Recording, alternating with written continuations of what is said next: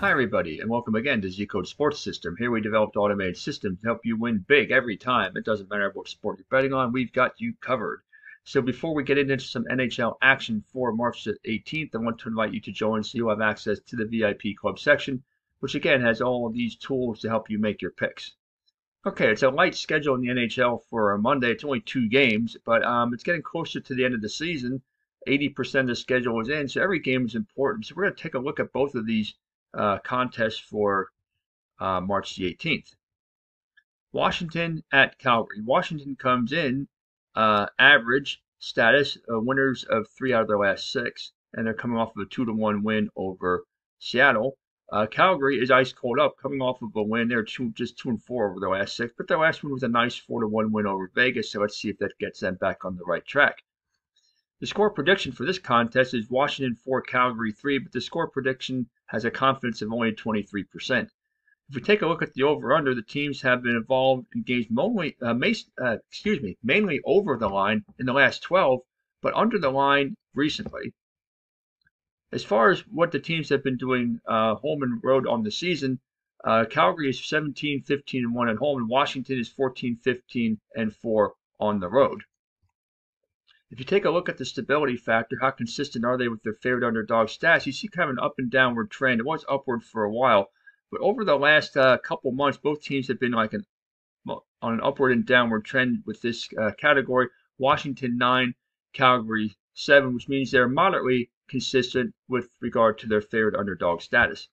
If you look at the head-to-head matchup between the two teams back on October 16th, and the only meeting between the two teams, Washington won 3-2 as a home underdog.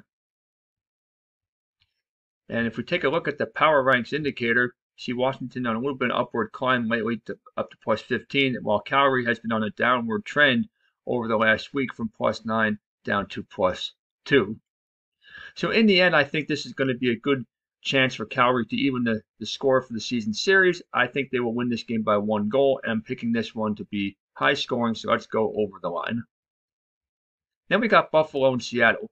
Two teams heading in opposite directions. You see Buffalo, winners of their last 3 games, burning hot, and they have outscored their opponents 14-5 in those 3, while Seattle is ice cold down, losers of their last 3, and really not playing very good at all in those games. They did play decently in the Vegas game, losing at home in overtime, but the other 2 games only scoring 1 goal total.